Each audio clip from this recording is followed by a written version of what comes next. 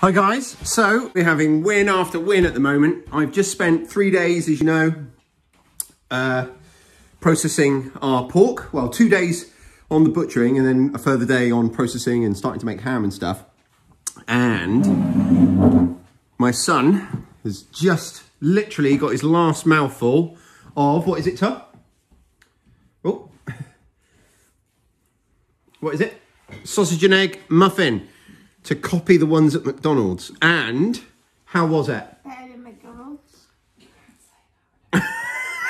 And not only that, but Rockus, my other son, he had one first and the report was exactly the same. Better than McDonald's. So I know it sounds silly. It sounds silly to be comparing what we're doing to something like McDonald's because it's just the complete opposite ends of the spectrum. But I'm just thrilled because to get the kids involved and enjoying this process, it's, you know, a huge step. I'm just absolutely thrilled that is going down as huge wins, and that's why I wanted to start with those. I started with the sausage and egg muffins because I know that they're something that the kids really look forward to at McDonald's, and it was just a good way to get in there. Now, Rockus, I'm coming to find you. What did you have for lunch? I had a sausage and egg McMuffin. McMuffin? Yeah. And? It's good. Compare it to McDonald's? Better. Promise? Yeah. So, that's a huge step because it's like it's over a hump. When I was butchering. Oh. Sorry, Ty, you can go through. Oh, okay. No idea where he is.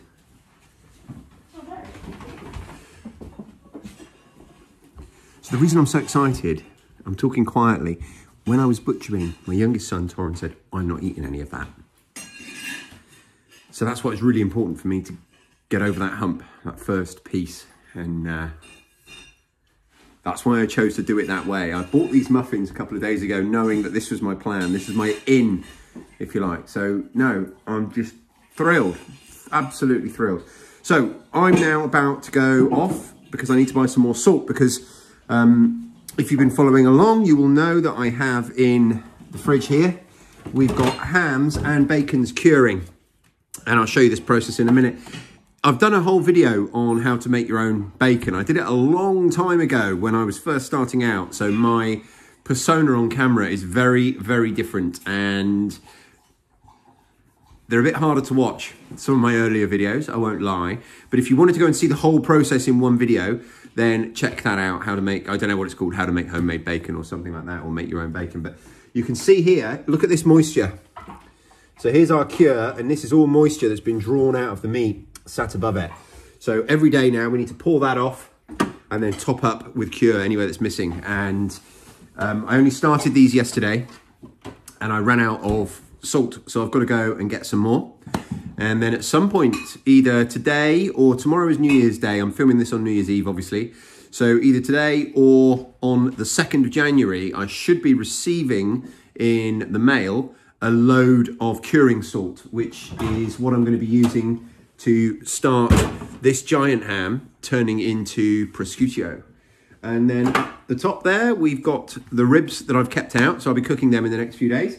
And this is a bag of sausage meat. This was twice the size this morning, and me and my boys have all had sausage and egg muffins. So that's that. I'm going off to get some salt now. My wife's just informed me that I might have been pronouncing that ham wrong all these times. I've been pronouncing it prosciutto, assuming that the double T was kind of like a shh. But what are you saying? Prosciutto. My wife says prosciutto. Just tell me who's right, or if we're both wrong. It's really difficult to find pronunciations online, so send me in the right direction, please. I want to be able to pronounce it right, but we all know what I'm talking about, don't we? Do you know what I'm talking about, Torrin? No. We all know. Hang on then. Oh, apparently Torrin's always right. Sorry, love? Who's always right? What? Who's always right? Me. How do you pronounce it, Tor?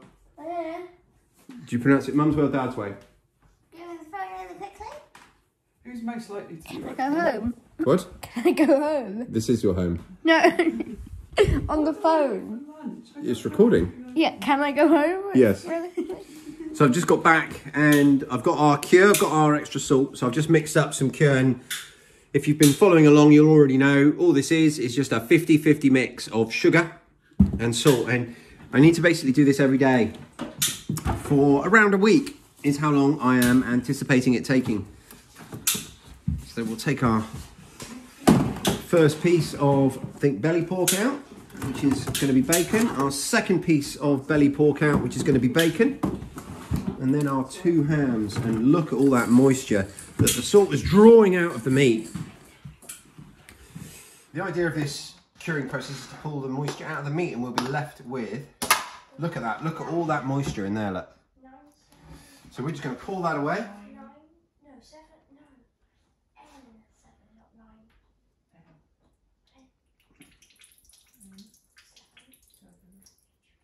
And then top up more cure. And you can see already the colour change. You obviously can't feel it, but I can feel it going a little bit, you know, tougher like you'd expect to with a ham. So we're gonna, I think what I might do actually, because this is the first day, obviously the first day draws out more moisture than the rest, but these are gonna be amazing homemade hams. So I'm just gonna make sure that I get all the moisture out of here, and then I'm gonna put a slight layer on the bottom of the new cure as well. But you're not going to need nearly as much on, you know, what is today the second day and subsequent days as you needed on the first day when you needed to coat the whole thing. Although we are coating the whole thing, we've obviously got a massive head start because we've got most of the cure already there. You just come in a bit closer, mate, and show the... So if you remember what this looked like, it's already, the outsides are looking like they're turning into ham, which is fantastic.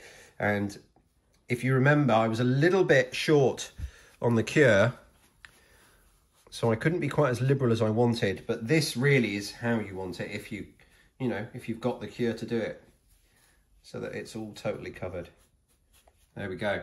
So that's now going to go back in the fridge, and then tomorrow we'll do the same again. And then that is literally all we're going to do. We're going to do that every day for about a week. And then at the end of it, what we'll have is, rather than having 2 pork leg joints, we'll have 2 pieces of ham. I'm really excited about that.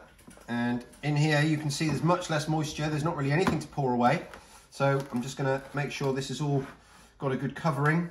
I will, again, like I just did, put a new dusting top and bottom of the cure, just to make sure that we're doing everything we can to pull out that moisture.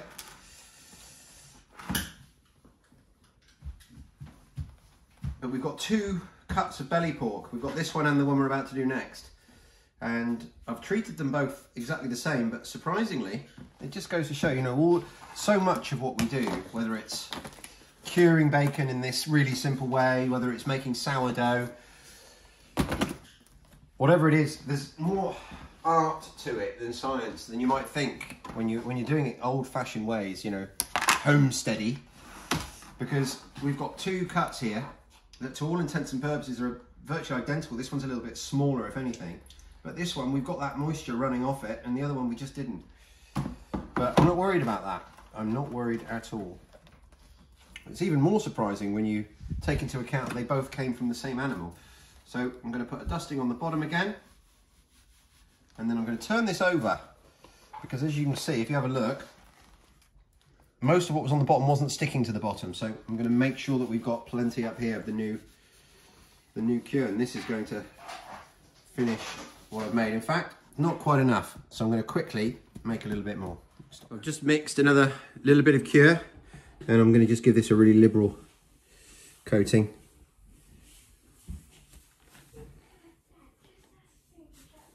So subsequent days you should need less, but I can't really overdo it at this stage because I'm going to be adding more to it every day, and the more I put in there now, the less extra it'll need down the line.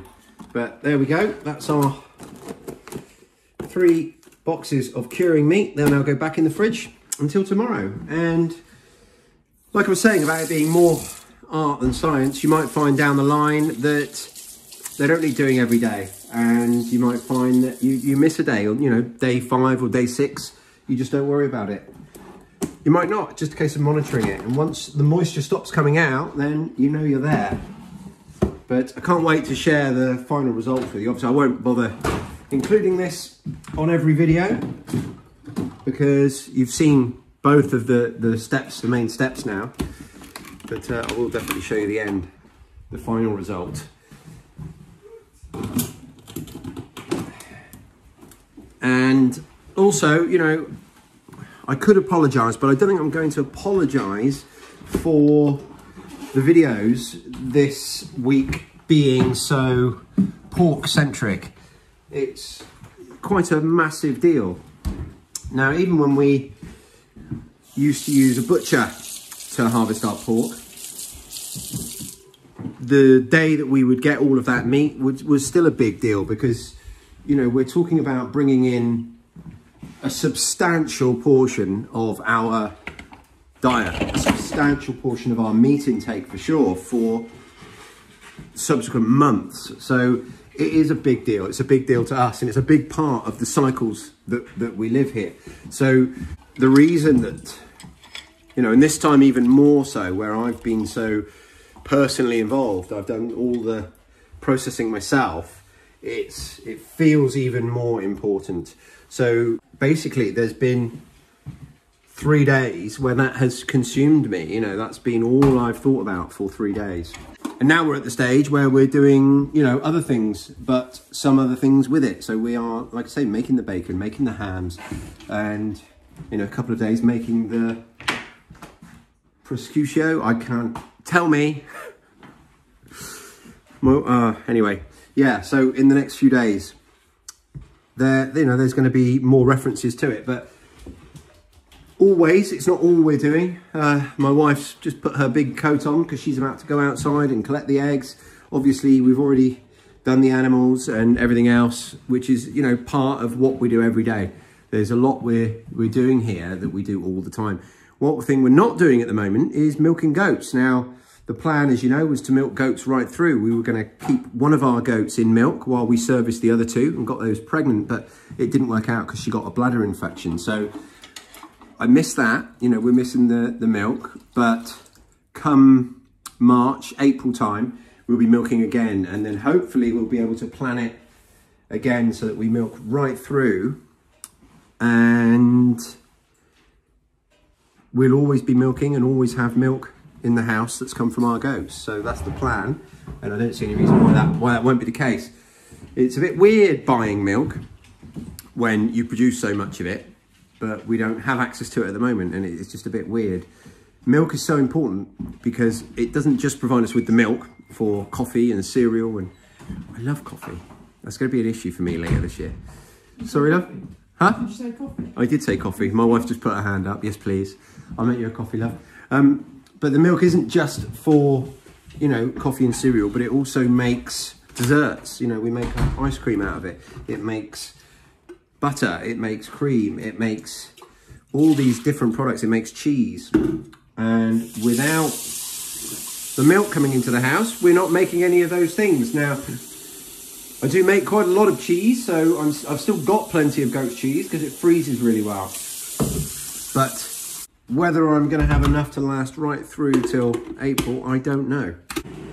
Anyway, why am I talking about milk at the moment? Well, because I've been thinking about coffee a great deal since I put it out there that I'm going to be partaking in some sort of challenges in 2021. I've had some feedback from you guys, and I've started thinking about them a lot deeper. And this is the beauty of having you guys to talk to, is you make me follow through with things and you give me the impetus to do things. I would never really have done these challenges if I was just living here and I didn't have any contact through either the YouTube channel or the podcast. But because I do, it spurs me on to do these things. And also over the course of the last year, because I've only been doing this about a year, it's really made me assess where I am, and I'm not nearly as self-sufficient as I would have answered I was a year ago.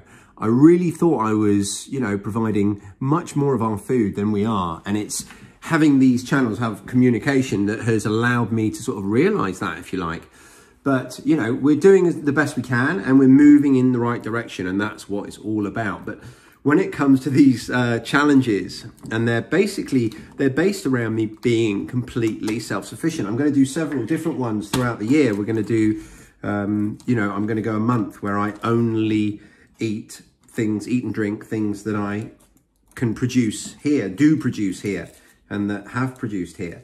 I'm toying with the idea, which was feedback I was given in our Facebook group, toying with the idea of allowing bartering, but no cash trades. I really like the sort of structure of that idea for allowing me to have access to a few things that I otherwise wouldn't be able to have, but we're in a sort of constrained way.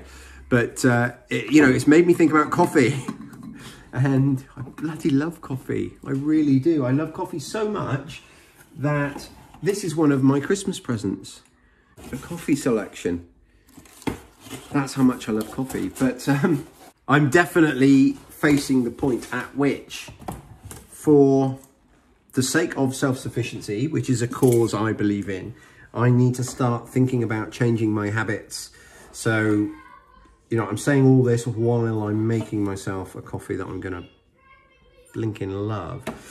But I need to become less dependent on coffee. I need to be able to go without coffee for a month if I'm going to, you know, make a success of these challenges that I'm setting myself. And there's lots and lots of different ways that I'm going to go about it. And I'm going to start just by reducing my intake. And I don't drink a tremendous amount. And the regular coffee that we drink is decaf. But I have it with some latte sachets, which are not decaf. I really am just a consumer when it comes to coffee. But I want to get, I spoke about this on the podcast. I did a podcast quite recently all about replacing coffee.